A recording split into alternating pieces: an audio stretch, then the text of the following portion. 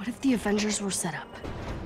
Okay, Tarleton, AIM, this so-called cure, it's just not lining up. There's something wrong and I can feel it.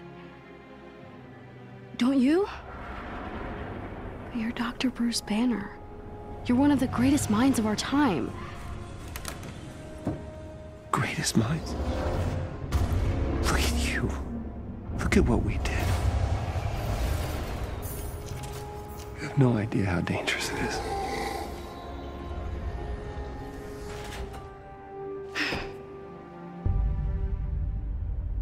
I have the utmost confidence in Dr. Rappaccini's abilities.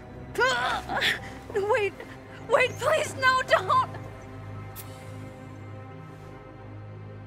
Imprisonment and torture. That's how AIM's gonna make the world a better place. Saving the world requires sacrifice! How long have I been your lab rat? I trusted you.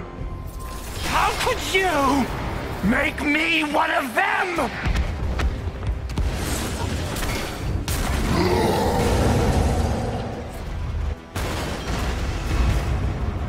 Tony, Thor, the cables! Yeah, now we're talking?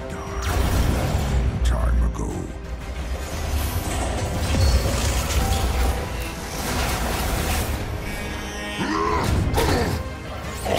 No! No! Close the gate!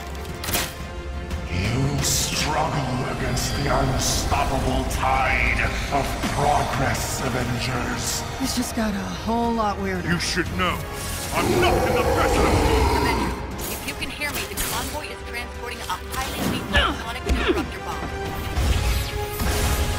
I will rid the Earth of superpowers, even if it has to end with me. The world may look a little different from the last time we were here. But so do most of us. We helped create MODOK. And humans.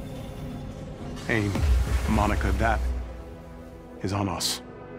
But we won't walk away from it. We are going to face this head on. Do right by the people we've hurt. Stop those who want to hurt others. But most of all, We do it together.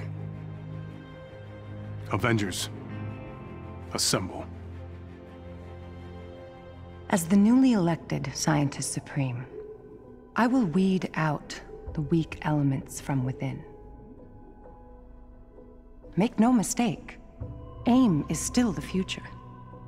From cloning to time travel, the possibilities are endless. Now, let's begin. We see it all around us more and more every day. People with power punching down. But the Avengers weren't like that. I believed it in my core. I keep thinking, this has to have happened for a reason. Maybe this is what I've been waiting for. Maybe I'm finally part of something bigger.